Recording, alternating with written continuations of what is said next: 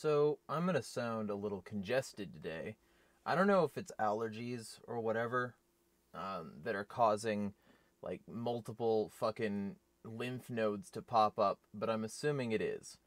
Um, so, um, the walls of my nose are closing in, and I might sound a little bit off. Um, I thought today I would talk about space globalism. A thing that I might, well, I mean, I'm pretty certainly gonna make a full fucking video about this because it's a subject that has had me very angry since I realized it, right? Before I get into anything, this vlog series this month is sponsored by OPSEC Drip. There will be a link in the end of the video to subscribe. Basically, it's a guy in a shemagh reading a like news report, the things that have been going on during the day, and from a decidedly libertarian perspective. And if you decide you want 60-second news bites in your life, you can either watch him on YouTube or hit up his podcast. But at least sub on YouTube. Subbing on YouTube is free, and it'll let him know that his money went to something good. I'm gonna fucking... It's considered a sign of dishonesty to touch your nose, but I don't want to edit this. And started to feel a sneeze coming on. Anyway, fucking... That being said, space globalism. So the first real realization I had was about Halo. And the Halo franchise, for those of you who don't know, involves kidnapping children, replacing them with clones that will die so that the parents don't ask too many questions, and taking those kidnapped children and turning them into super soldiers to police the universe, basically. Like, I can't find a better way to explain it. And when I realized that, when I realized the full extent of that, and when I realized that the literal organization in question here is the fucking UN, it all became very sinister. Look, I enjoy the gameplay 100%, okay? It's a good game, gameplay-wise. I liked the Forge. I built terrible maps designed to fuck with people in the Forge. And like, I wasn't bad at the game. I'm not trying to claim that the game itself isn't fun, but the lore behind it is statist as fuck. Like, we have a UN soldier going and policing distant worlds. A UN soldier raised after being kidnapped. Imagine that, you know? Imagine thinking that this was ethical and acceptable because the government did it. Nobody probably would. But it's the backstory of the character. He's a kidnap victim. And he's going off to enforce government policy around the world because he never, around the universe, because he never learned any better. He always grew up thinking that this was the way it should be. That's fucked up. I got into an argument with a fake libertarian who thinks universal health care, education, and basic income are libertarian principles. When, you know, if you look at his pages, he's doing nothing but mocking third parties and supporting Tulsi Gabbard. And then he comes at me saying that, you know, oh, how dare you fucking accuse me of being a Democrat. I don't fit in the Democratic Party. You do. But anyway, that aside. Oh, and the woman who defended him apparently said that that he shouldn't spend any time with me, that I'm not worth the time. She apparently donated the maximum amount to the Tulsi campaign, $2,700. I don't know. I might make a video on that. Still watching dogs, by the way. But like, I got into an argument with this guy because he posted this Star Trek meme and said that this is the libertarian future he wants. And I couldn't help but tell him that that's not libertarianism. It's still a federal government, a federation, right? And it's spreading this particular brand of rule throughout the universe. It's like property free, if I remember correctly, because it's scarcity free and you can just replicate what you want. It's a very rigid military command structure, which you can't really deviate from. It's not libertarian. It's space globalism. It's so that's a thing. You know, I really can't think of an example in the Star Trek universe of that not being the structure. And like I think the closest I would say you get is Voyager, and that's only because they're stuck in the middle of nowhere, you know? So suddenly things might seem to start to fall apart a few times, but it's still mostly just the same. Everybody's maintaining the same social order. Star Wars. May the 4th be with you. Oh, fantabulous. We got a meme. We got a hashtag that isn't at all old after like the decade that it's been being used. Or more. I don't fucking know. But Star Wars is possibly the most frustrating example because people into Star Wars think it's somehow an anti-empire message when really what it is it's the message that if you spread your empire too thin you might fuck up. But it's still fundamentally government forces against government forces. The rebels are fighting for their brand of government. That's it. I mean, if you consider maybe the Constitution to be a libertarian thing, you could make a loose-knit and not very good argument that Star Wars is a constitutional libertarian thing because the rebels are similar to the rebels in 1776, right? That would be a terrible thing to do, and you shouldn't do it. But at least it'd be more accurate than saying that it's like pro-liberty message. I mean, also, like, it has really bad philosophy. I need to see, all these vlogs are just like me being informal, but like I could go off on all of these sentences and make full-on videos about it. So I probably will, but like the only Sith deal in absolutes when every Jedi tenet is an absolute, you know? There is do or do not. There is no try. Try is just effort. If you try and succeed, then you've done. You know? Black and white ethics where the Sith and the Jedi are pretty much the paradigm. And where you have to go with their particular school of philosophy or you're entirely wrong. Like, I don't think it's bad to, for instance, hate pedophiles.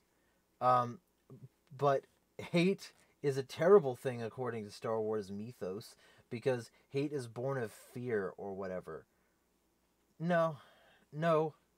Sometimes hate is just born of you knowing the consequences of acceptance. So forming a disgust that repels you from engaging further with the subject.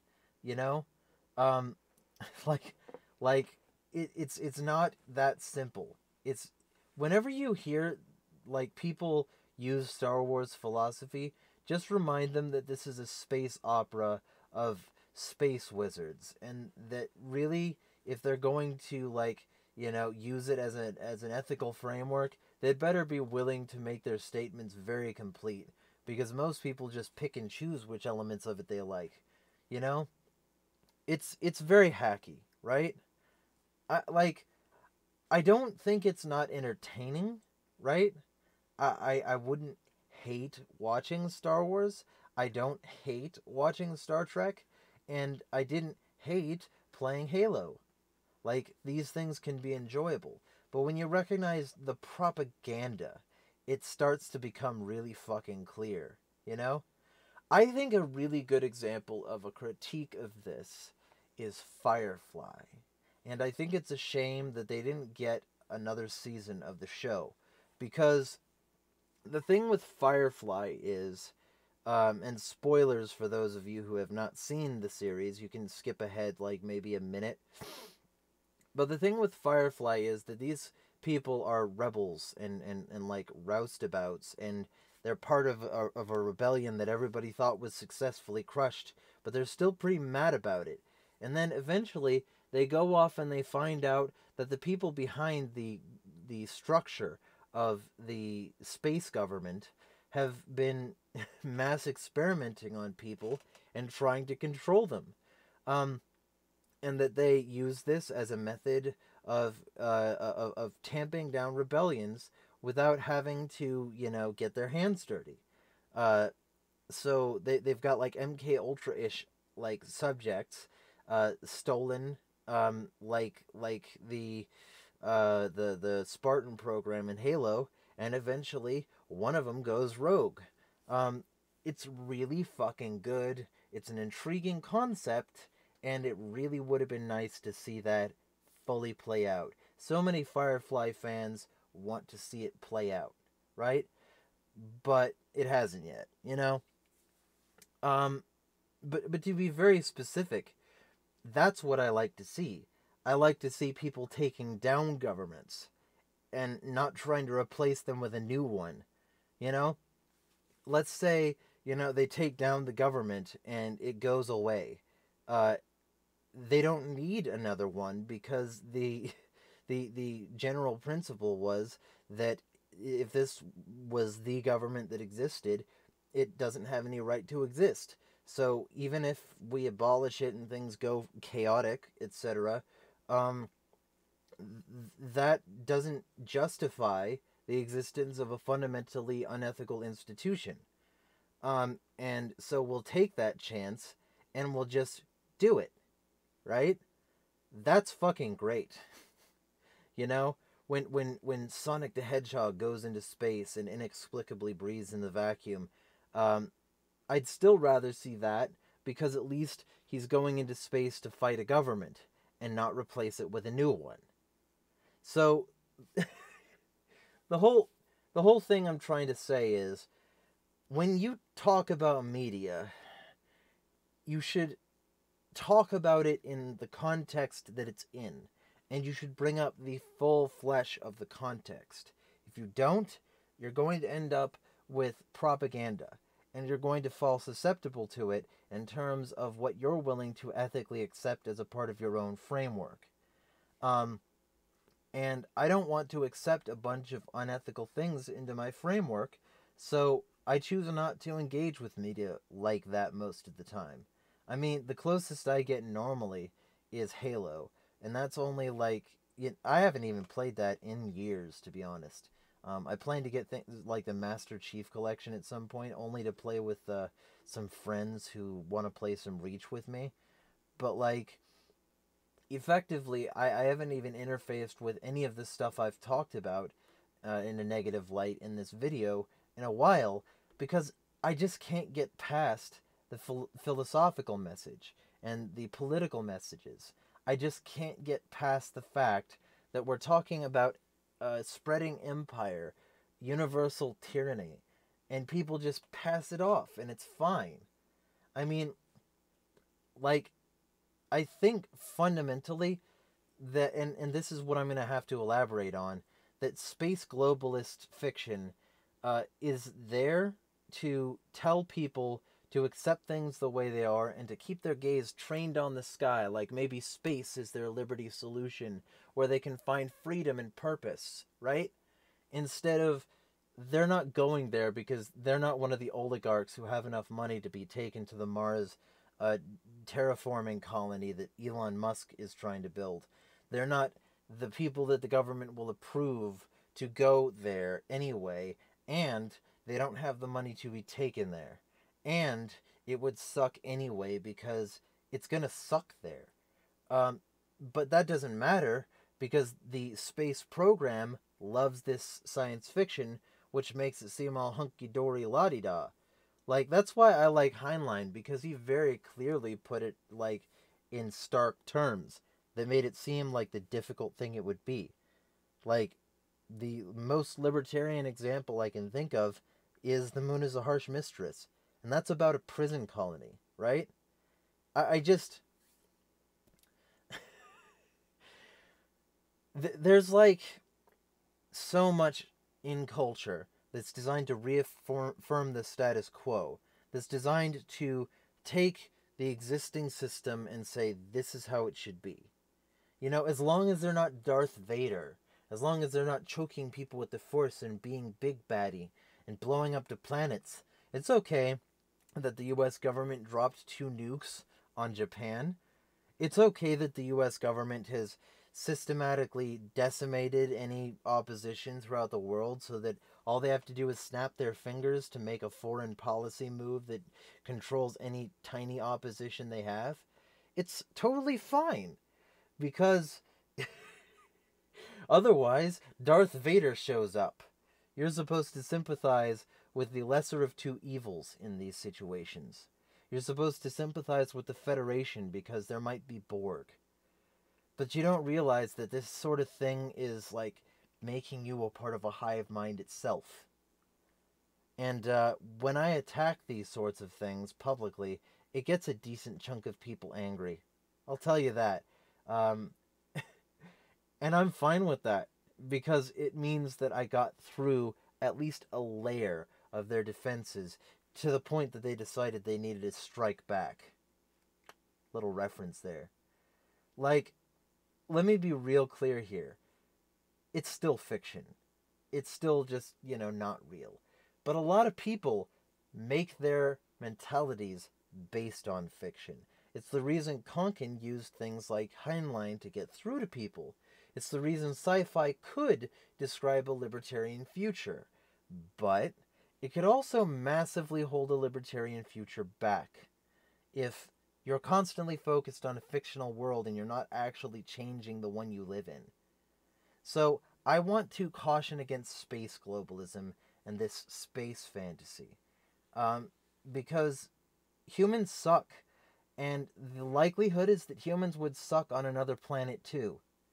So the problems aren't going to be fixed by space if the problems aren't going to be fixed here on Earth. And ultimately, we need to earn our place in the stars. We need to be the kind of person who's not going to fuck up space too. And if the human race is, then we've made our bed and we will be extinct in it. Because the ultimate truth is that humans aren't going to behave differently because they're on another rock. If you have bad personality traits, it's still going to extend there. And if it is just going to be Earth plus asteroid mining, Earth plus solar farming on Mars, Earth plus all of these things that you can do closer to the sun, or, well, whatever, Mars is further away. All these things that you can do, like, in space that you can't do on fucking Earth. Like, it doesn't change the fact that humans are still going to suck if they want to. There's still going to be Vaders in space if you use Star Wars as your modus. Because people weren't willing to make the strong enough philosophical decision to say that, hey, maybe I should get better guidance, right? There are certain things that are really good about the Sith mentality. There are certain things that are really good about the Jedi mentality. Saying that it should be either or and that it can't be both, that's dangerous. And it's the kind of thinking that splits people into the kinds of camps that caused the wars to begin with. Instead, we need to realize how close we are to one another and still push forward. That's the kind of thing that would bring about a true libertarian future. Anyway, this has been a disjointed rant. Feel free to sub to my channel, and also feel free to sub to OPSEC Drip. Those links will be available right there. Show him that his money went to something good, and feel free to send me your hate comments in the comments, because I know there will be some. Smash the state.